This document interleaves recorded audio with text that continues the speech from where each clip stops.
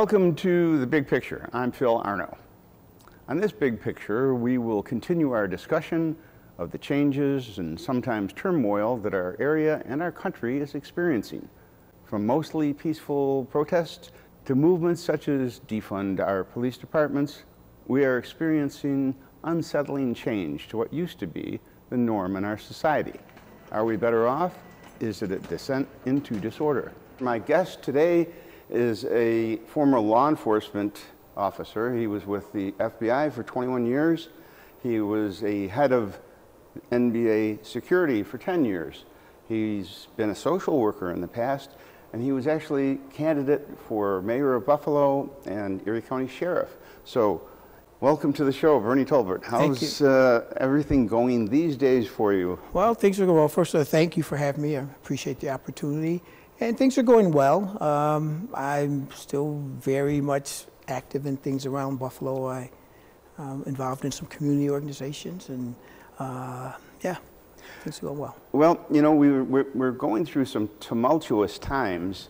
A lot of things in the headlines, and not a lot of good things that command attention, certainly. I mean, there's been a lot of giving that comes after the tragedies. We had the shooting at Tops, and it was from somebody outside our immediate area, and it's connected with racism, and that's taken over the headlines, and justifiably so. But you hear a lot about how we're divided. You hear a lot about gun violence. There's a picture that's being painted that's extremely negative, not just about things in general, but about, you know, our status in society, in Buffalo. What's your take on this whole situation? Well, clearly, these are very difficult times, as you've said. I think that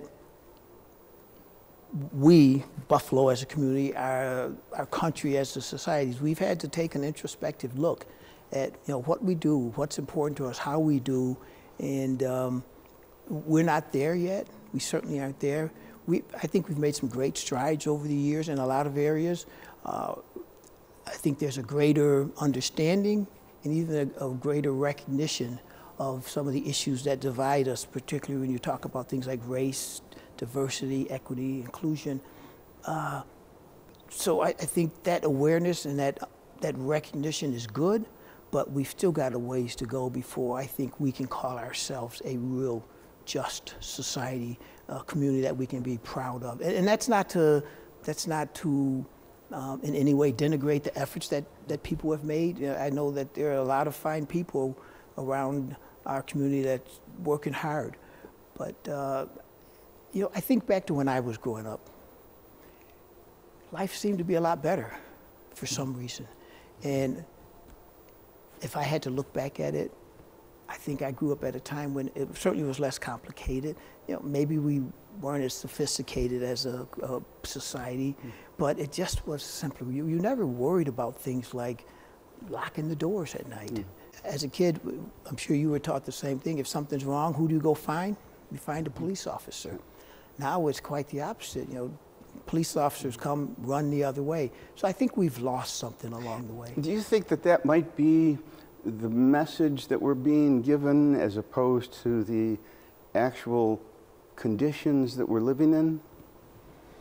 Well, I think without question, the conditions that we live in aren't fair. They're not equitable for everyone.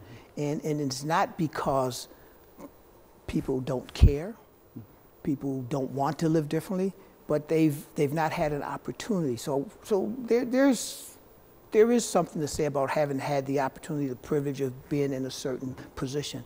So, you know, when I was very young, I had a girlfriend. I was a teen. I was in high school, and I can remember back then she said something like she didn't expect to live past 30, and I couldn't wrap my arms around that. How do you not expect to live beyond 30?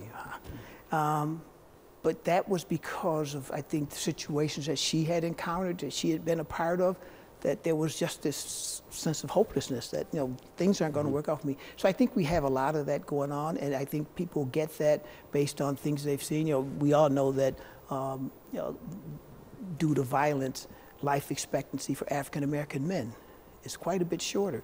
So I think that kind of sense gets into the fabric of individuals, and it in some way impacts how they think, what they think about things, and how they see life. And if you're a 15, 16-year-old and you're thinking that, you know, I'm only going to live to be 30 because everybody else I know is dying, that's going to shape how you act, how you perform.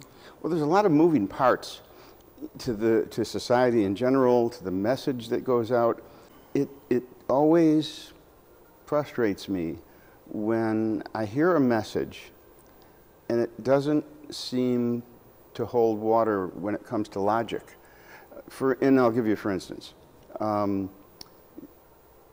a shooting happens, like at the Tops Market, and 10 people are killed, and they're African American, and we talk about black lives being lost and the racism factor, and it gets national attention.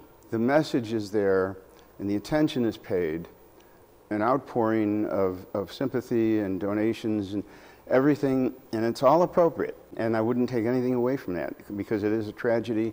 And I was there at the scene and I saw the impact that that makes on the families. I mean, it's hard to describe. But on the other hand, so far this year, up until a couple of days ago, there's been 265 people killed in Chicago. 244 of them are black. And I haven't heard anybody in national media crying for that tragedy, you know, that tremendous loss of life. If there was a genuine concern, my logic would be, we would hear about that. And that's 25 times what happened at Tops. We're not getting any message about that, let alone 25 times the emphasis of all those people losing their lives. And so it doesn't make sense to me.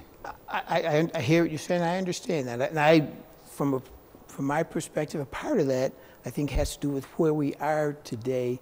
As a society, we've become so accustomed to these kinds of things that unless it's a huge incident, a mass shooting where a lot of people are killed at once, Columbine, Sandy Hook, Las Vegas, you know, Tops here in Buffalo, unless it's something like that, it just becomes, unfortunately, everyday news because people are getting killed every day. So it's not until you have that incident that jolts us, that jolts our sensibilities, that people start to talk about it. I agree.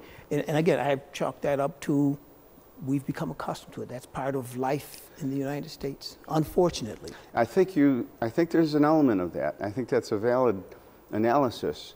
But I also see parallel lines with other areas. And I blame the media and I blame politicians for the message that they put out. And I'll give you another example. And it has nothing to do with racism. It's got to do with, say, environmentalism. And they say that we're polluting the earth and we need to save the earth. And fossil fuels is a major culprit. And so they emphasize the gasoline and all the fossil fuels. And yet they don't embrace nuclear power, which is the cleanest power on the face of the earth. And my logic says that if they genuinely cared about the message they were giving out, they would be logical about it. And that's the parallel that I use when I'm talking about Chicago and all these lives being lost. And if they genuinely cared, they would attack a problem that I'm not going to say it's more important than what happened in Buffalo. I'm just saying the magnitude is much huger. You know, again, part of that, I wish I had the answers, because I wouldn't be sitting here talking to you. I'd be out someplace making ours a better world. But I think part of that has to do with the fact that we talk about what drives us, and oftentimes it's the almighty dollar. And so you talk about the fossil fuel industry. They've got strong lobbies. They've got politicians who they support, who are going to support them. Just when we had the last election, the presidential election, fracking was a big part of it, because those who said, yeah, we need to have fracking, it'll help reduce the cost. But you had the other side saying, no, it's the environment. We're bringing about huge changes to our climate. So who has the bigger purse? Who's going to be able to buy the most influence? Who's going to be able to get most politicians to decide? Because I think, as a politician, I personally, I can't believe that politicians, some of the things they do, it's because of what they really feel. I just think, I hope not, because that's a sad state for us. But I think it's often driven by who's supporting them, how they stay in office. And everyone knows if you're going to be a politician, you need money to run an election. Right. So you find those causes. Hopefully you'll find those causes that you truly believe in and support those. But I think sometimes, I had a person, say a local person here, very well known, I won't mention his name, but I asked him a question once about something that has, in terms of politics, and he said, Bernie, sometimes you have to just hold your nose and shake hands. Recognizing that, sometimes you have to do what isn't good and what turns your stomach, but you have to do it. Well, we're almost out of time for this segment, but just on that point, I've worked with a lot of elected officials, and one thing that has been consistent, whether I was in Buffalo or out in Los Angeles, no matter what level they were on, they always tell basically the same story, and that is, you can have the best intentions as an honorable candidate for office. You want to go in there and you want to do great things for the people you serve. But once you get elected, the power structure comes up to you, kind of grabs you by the back of the neck, pulls you over and says, here's how it works. You vote the way we tell you to vote, you talk the way we tell you to talk, and if you're a good boy or a good girl, we'll throw you a bone every once in a while and you'll do something nice for your people. But if you don't do what we tell you, we'll sit you in the corner and nobody will ever hear from you again. Well, that starts before you even get into office. And I have some personal experiences where things that were presented to me, and I was like, so this is how it works. So that's the system. Yeah, that's our system. Well, anyway, we're out of time for this segment. We'll come back. I want to talk about law enforcement, and it'll be interesting. Stay tuned. Thanks.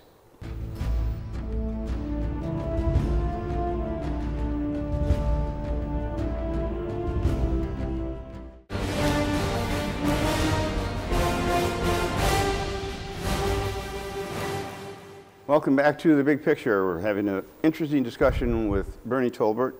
And Bernie, you were in law enforcement for a good portion of your career. We had earlier conversations about racism and the message and gun violence. And as a former law enforcement agent with the FBI specifically, when you hear about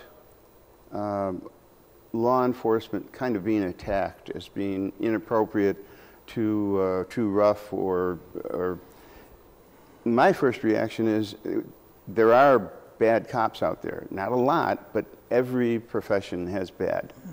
And you can't judge everybody by what you see, an occasional officer doing this or that. But in general, the way law enforcement is trained and the situations that they deal with out in the real world calls for a certain command and a certain behavior that most people might not understand. Is that basically the way it works? I would agree with that statement. I was a social worker before I was an FBI agent, and I can remember when I left the organization I was working at, my going away lunch, and somebody said, I just don't see social work, law enforcement. And they said, I hope the FBI doesn't change Bernie. And I can remember my boss making a statement saying, I can't wait to see how Bernie changes the FBI. I think you're absolutely right.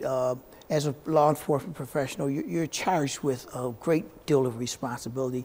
And one is, as you said, commanding a situation. You have to take command of a situation just so that we can get to where we've got everything under control. We can start to figure out, okay, what happened, who did what, how they did it, those things. So that sometimes means gruff behavior. And because there's danger out there. Absolutely. And you want to project that I'm in charge kind of mentality, and you want the bad guys to know that, you stand right there, don't you dare move, don't do anything. Unfortunately, and that's necessary. And that's what's taught. That's the way you're absolutely taught. You're taught to control the situation. You're responsible for any bad guys that you have under your control. You're responsible for making sure that the public, in general, they're safe. So, you can't do that if you walk in and you're not taking that kind of control. But unfortunately, there are police officers who shouldn't be police officers. And you're right, law enforcement is an honorable profession. In my eyes, I've got a lot of friends in law enforcement. I think they do great work, and I take my hat off to them because they put themselves at risk every single day, every day. I don't know, sometimes I don't know why people go into law enforcement, because there's a lot of flack that you get, a lot of danger, and there's very little, oftentimes you don't get the recognition. But having said that, I think that like many other professions, you've got some bad law enforcement officers, and they do things that give law enforcement a bad name. And I think you're right, those are the minority, those are the few, but those are, it's like that squeaky wheel. That's what gets the attention. That's what people tend to see. I would venture to say, you look at most police departments, people go into it for the right reason. They truly want to help. They want to make a difference in their community. They want to protect and serve. Sometimes people get in and some of that changes. Some people, the authority, the power, if you will, that you have as a law enforcement official, sometimes that gets miscued or misguided, and it gets skewed, and you start to do things that you shouldn't do. So I'm a big supporter of law enforcement, but I do think that it should be, law enforcement should be held to a standard, and I think a higher standard, because because of the authority that's given to you, you have to take responsibility for that. So I think hold law enforcement to a standard, and by and large, they'll do well. Well, you have authority like no other job in the country. You are given a gun to go out there, and in many instances, you have to make life and death, instant life and death decisions. So, yeah, you have a higher calling. You have a higher responsibility. And I used to always say that, in that situation, I just pray, trust, hope that my training kicks in, because you don't have time to think about it. There's an expression you'll hear among law enforcement individuals that says it's better to be judged by 12 than carried by 6. And sometimes you have to act instinctively. And for the most part, that's why I say hope the training kicks in, all the things that you've been taught. But sometimes mistakes are made, no question.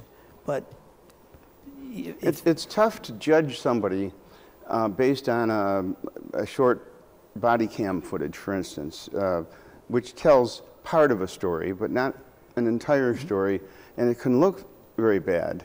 But you really, unless you're there, you don't know the circumstances. You can't feel the mood. So the public sees things and they form an opinion, and then they're told things by the media. Again, we're going back to the media and politicians who always grab onto things because politicians, let's face it, they want to be relevant. They want to make sure that people know that they're on it, that they're going to do something. And media, they make their money by poking the bee's nest. And media is there to inform the public, but at the end of the day, the bottom line is every media outlet that exists, it's a profitable business. Right. So they're going to, I used to tell players when I was at the NBA, if you go out and do something, you urinate against the wall, I can go out and do that, and no one will know about it. I might get arrested, slapped in, or whatever. But if you go out and do it, it's going to be the lead story on SportsCenter, because that's what sells newspapers. That's what sells advertising time. They could care less about me, but when you're in those positions, they're going to want the things that sell. And you mentioned something interesting about, you seeing things, you seeing just a snippet, you're not understanding it. There's a video clip that I saw some time ago. It's been a long time. I don't know if you've seen it, but it has a police officer an individual down the, several yards away down the street, and the police officer's pointing at him and saying, put your gun down, put your gun down. He has a rifle or something. And he bends down, he puts the gun down, and then when he comes back up, the police officer shoots him. I think that was in Chicago. I don't know where it was at, but it was a young boy. But what too. you don't see is that when he puts the gun down, there's a police officer behind him, hiding around the corner of the building, and he's pulling the gun out of his bag, coming up to shoot the police officer. You don't see, but when you just look at it at first glance, you'd be outraged. He was putting his gun down, and the police officer shot him in cold blood. And that's what it looks like. And I've shown this to people to show the example. It's not always what you see at first glance. And if it's the one that I'm thinking of, I didn't know that about the gun and the back coming out. Nobody does. I just saw him, putting the gun down and then getting shot. And that's what everybody saw. Right. And then when I showed them, I showed them the second part where it shows them going for the gun. Then I heard that some people say he still shouldn't have shot him anyway. But as a law enforcement officer, you're never, ever, ever obligated to let them take the first shot at you. Well, and yeah, I mean, you're there to do a job, but your job is not to be killed. Absolutely. I mean, and people who are watching and people are trying to understand why this happened or why that happened and trying to judge, that's one of the things they have to consider is nobody goes out there and says, part of my job is to be killed. Your job is to survive and control a situation and to go home to your family. And a lot of police officers are killed because they end up in service to the public. They end up being in situations that it's a risk that they sign up for, right, exactly. But it's not an intention. It's they know the risk. Yeah. But the end result of the pressure that's been brought to bear on law enforcement, what's happening is you're getting a lot of retirement. I just saw a story yesterday about New York City is just down immensely in the number of police officers. And I think that's consistent throughout the country. A lot are retiring, a lot are just not signing up. And in the end, that's going to exacerbate the problem of crime. And it is, in fact, crime is up over the last few years with COVID and with, district attorneys that have decided to come in and pass no bail laws and not, prosecute misdemeanors or whatever.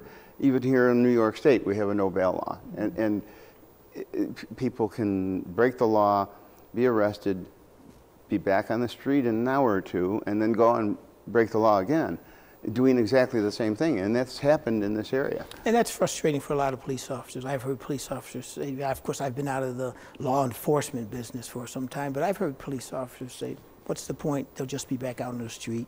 So they let some things go that they wouldn't have otherwise. And that's all a part of that, what I talked about in the beginning, where we've gotten to. The reasons for no bail laws, there's some good reasons for some of that, but it doesn't hit the right mark. It doesn't do what it was intended to do. I don't think no bail laws are intended to say people go free.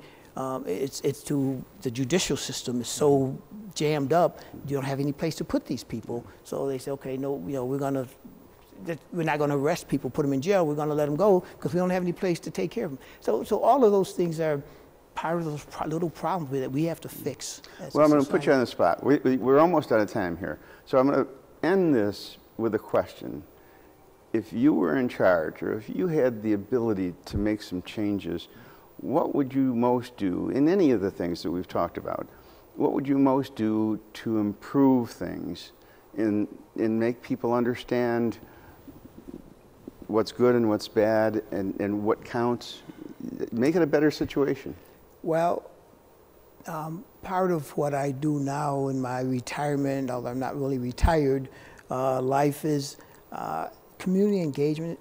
I think community engagement is good. I think community policing, the days where police officers walked up and down the street and the grocer, the banker, the dry cleaner, everyone knew them. I think there was a greater sense of comfort at that time in calling on law enforcement. So I'd like to get to that sense where the police are more involved in the community. So that's one thing I try to do. The other thing is, if I were from a law enforcement perspective, I would want to make sure we're doing the very best we can to bring on the right people as police officers. I think we need to, because of what we said, you're given so much authority, so much responsibility, and you carry a lot of weight.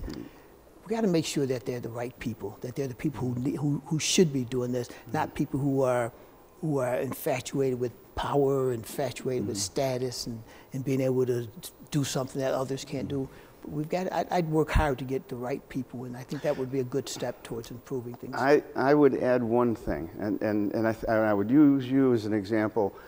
I would try to reach the children as they're growing up and tell them not that they're being oppressed, but that they have the opportunity in this country to do anything that they want. Absolutely. And be anything that they want. And anybody who tells them differently, they shouldn't pay attention. Absolutely, but it's a tough message, because when kids see, I used to get kids ask me all the time when I was an FBI agent, I'd be talking to classes or schools, and they'd say, well, what kind of car do you drive? And I'd tell them, well, my personal car is this, and my bureau car is whatever. And they're used to the drug dealers with the fancy tricked out cars and all that. I said, but the big difference is my head isn't on a swivel. I'm not turned around to see who's following me, who's after me. And when you get into those kind of activities, there's someone gunning for you no matter what. Right. So, but you're right, they can do anything they want. Don't let anybody tell you can't. And that's the message. I don't think they hear it enough, but I don't think it can be said enough for the youth. Anyway, thank you so much. It's been a great conversation. I hope to have you back someday, and we'll have another conversation. My pleasure. It's well worth it. Thanks for having me, and anytime. I'm always open to giving my opinion on things. And thank you for watching The Big Picture, and we will continue this. Tune in next time, which will be tomorrow night, and we'll have another episode of this special edition, Big Picture.